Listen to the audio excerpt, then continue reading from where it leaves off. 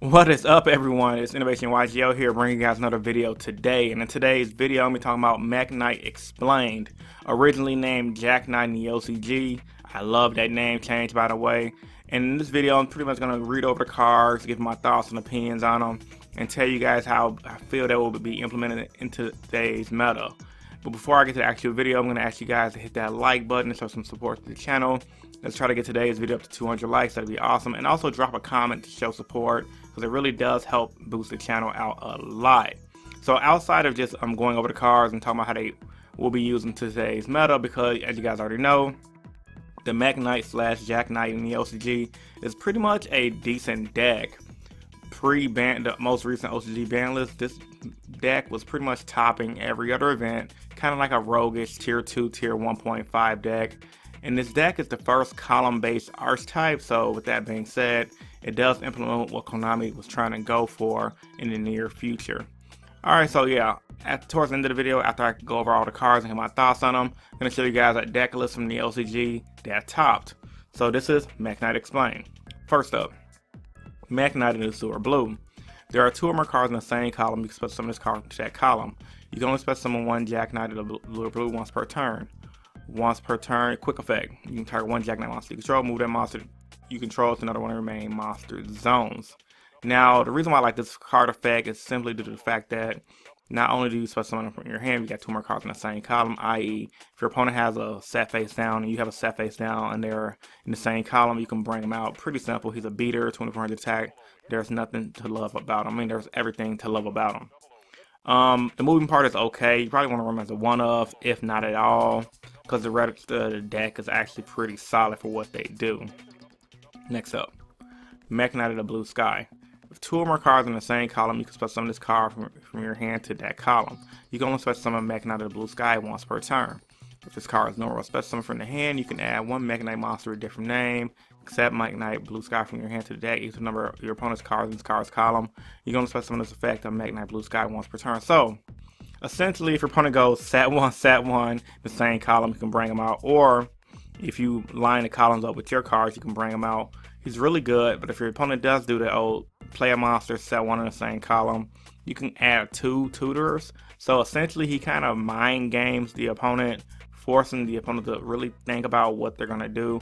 I definitely predict a lot of people getting rule sharked at big events for his specific effects. So I really like this card a lot, and definitely probably going to be a 3 of in the deck of the tutors. Next up, Mekk-Knight the Crimson Lotus. There are 2 or more cards in the same column. You can special summon this card from your hand to that column. You can only special summon Jakkunaitsu the Crimson Lotus once per turn this way. You can banish one Jakkunaitsu monster from your graveyard and target one face-up monster field in this card's column and destroy it. Now, this is definitely a one-up for the deck. I can definitely see it being used here and there. Bring them out, then you can special summon one Jakkunaitsu monster this way. Then when you banish one out of the graveyard, you can blow up a card in the same column. It's like, it's good, but it's not that good. You feel me? So, I feel like definitely a one-of, maybe side deck. I don't really think it's that great. Mekk-Knight the Flickering Frame. You have 2 or more cards in the same column. You can special summon this card from your hand to that column. You can only special summon Jakkunaitsu the Flickering Frame once per turn this way. If an opponent's card in this card's column is destroyed by battle or leaves the field, you can special summon one Jakkunaitsu monster from your hand. Now this is good for the OTKs. The only issue is he's weak attack, 800. Really ain't doing nothing. He's really good for tribute fodder though, so that's something to think about. Yeah, it's just not that good, but 3000 beater in defense is kind of good, right? Next up, Mekk-Knight the Green Lights. Now this card is pretty good from what I remember. He kind of looks like a Stellar Knight, which is really funny. If there are 2 or more cards in the same column, you can special summon this card from your hand to that column. You can only special summon Jakkunaitsu the Green Light once per turn this way. When this card declares an attack on an opponent's monster in the same column, you can target one Jakkunaitsu monster in your graveyard and add it to your hand. This is definitely good. Run it as 2 of, maybe 1 of. Tutoring things out of the graveyard is really great because it helps recycle your deck. Usually when cards like this are they ran as like a 2 of or 1 of. 21 attack is not that good, but when honest, you can make anything possible. Next up, Mekk-Knight the Purple Dust. There are 2 more cards in the same column. You can special summon this card from your hand to that column. You can only special summon the Jakkunaitsu the Purple Dust once per turn this way. Quick effect. You can target one monster you control, banish it until the end of your next standby phase, and if you do, add one Jakkunaitsu monster to your deck to your hand, except Jakkunaitsu. So that's pretty good. 2500 beater, high stars, make some good XYZ plays with that. And you can also add from your deck. I really like cards that tutor, and it's a quick effect, so if your opponent trying to target one of your cards, you can banish it. It's just really good. This is definitely the sauce, but it's definitely a one of. Next up, Mekk-Knight Yellow Bloom. 2 or more cards in the same column. You can special summon this card from your hand to that column. You can only special summon 1 Jakkunaitsu Yellow Bloom once per turn this way. You can banish 1 Jakkunaitsu monster in your graveyard and target 1 spell trap card in the field to this card's column and destroy it. So, special summon him once per turn, you can banish him out of your graveyard, target a spell trap and destroy his column. Yeah, it's okay. I like the attack power, but it's just okay at best. Maybe a one of, if anything. Next up. And so we're going to get to the spell and trap cards now. And there's not really much of them to go over, so we're just going to talk about them to see what they do.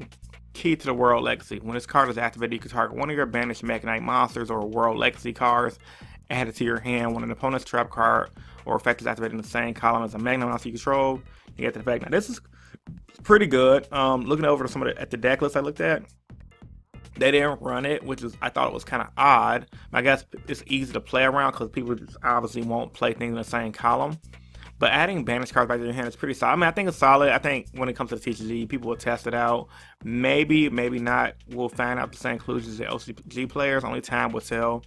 But I do know for the TCG, we usually figure out our own ways to play versus the OCG.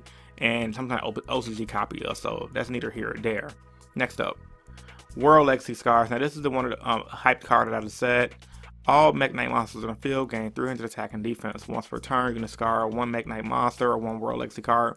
Draw 1 card. Anything that draws is going to be pretty good. You can banish 8 Mekk-Knight monsters with a different name from your graveyard and or if it's on the field, to send your opponent's entire hand deck field to the graveyard.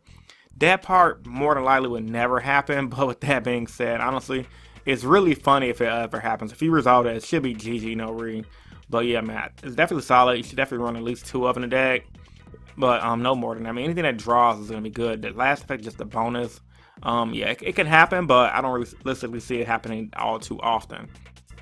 Definitely at locals and regionals. Maybe even at a YCS. Like, imagine that happening in a YCS finals. That'd be hilarious. Next up. True Depths of the World Legacy. Now, this card is ran from the deck list I looked at. When this card is activated, you can target 1 level 5 or higher monster in your graveyard, special summon it. When this card leaves the field, destroy that monster. When an opponent's monster effect is activated in the same column as the Mekk-Knight monster control, you get that effect. Pretty much a call behind it for the deck, with the addition of the added bonus of just negating and destroying. Is really good because, especially against Pendulum decks like Pendulum Magicians, since Pendulum cards are on a field now and they're considered in the same columns, if you set this in the same column as a Pendulum card, you can do some heavy damage, which is really good. Next up. Whispers of the World Legacy. When this card is activated, you can target 1 level 5 or higher monster on the field, gains 1000 attack and 1000 defense until the end of this turn. Even if this card leaves the field, when an opponent's spell or effect activated in the same column as the Mekk-Knight monster control, negate that effect. Now this part is really good, mainly because it boosts for 1000 attack power, which is good, but it's also good because boosting, as you guys already know, can be activated during the damage step, which is awesome, and then anything that negates is pretty solid as well. So that's the last card I'm going to talk about as far as the Mekk-Knights. I'm going to see you guys into the deck list on the YG organization, so stay tuned. Okay, so after looking at the deck list real fast, I definitely missed one card, so I'm going to go over it really quick. It's the Mekk-Knight Spectrum Supreme, so I apologize for that. You guys probably just left the video thumbs down like, this freaking scrub messed it up. Okay, so this guy, awesome stats, 3000 attack, link 3, which is pretty easy to bring out, especially in this deck. And it gives you 3 columns to play with. So his effect pretty much read to a Mekk-Knight monster more. When there are no other cards in the same column as this card, it can attack directly. That's pretty solid.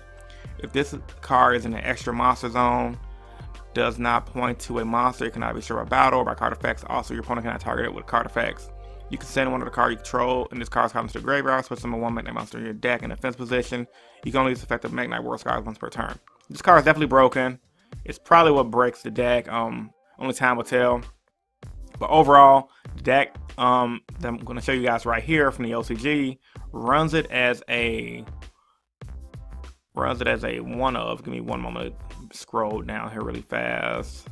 See, it runs it as one of, which is really good. But let's go over this deck list really fast, guys. I'm not trying to keep you guys for too long. So the deck runs Knight Lazuli, Droll and Lockbird. So this is not the standard. This is pretty much what the standard deck looks like in the OCG. Obviously, you guys can play with the ratios and see how you guys want to go about it in the near future for your own personal builds. Around Phantom Knight Sky Blaster, which is a card that's pretty good. If you guys forgot what the card does, it makes tokens, which allows you to, which was one of those cards that was predicted to be a heavy hitter once the link format was announced. Pretty much, we normally summon him, he special summons tokens, etc. Really solid for the deck. And then it runs Gamma Seal, Lotus, Gofu, of course, Water Spirit. This card is freaking funny. It's a normal monster. 400 attack. They run it because it's a tuner, I'm assuming. And then yeah, that's pretty much it on the deck list. It's really standard from what, then instant fusions, brilliant fusions, the whole shebang. Like I said, it doesn't really run any of the spells and traps in the deck, but it does run the Depths of the Royal Legacy, which is the one that specials out of the graveyard. Which in any case, people are gonna love recursion, which is always a good thing. And then the Link extra deck is seeming to be standard, and then they're gonna go from there. So yeah, pretty much copy these cards and you guys can be good to go. What does the Millennium card does? Let me go over this real fast. So they do run the instant fusion. So you can burn this out with instant fusion. Once per turn, monster activates an effect. Quick effect, you can target one effect monster your opponent controls. On the graveyard, put the cards to target. Gains attack with the defense. Oh, that's pretty solid. I like that. Alright guys, so this is my Mekk-Knight Explained video. Hope you guys enjoyed the video. Like I said, hit that like button if you guys did. Subscribe if you haven't already.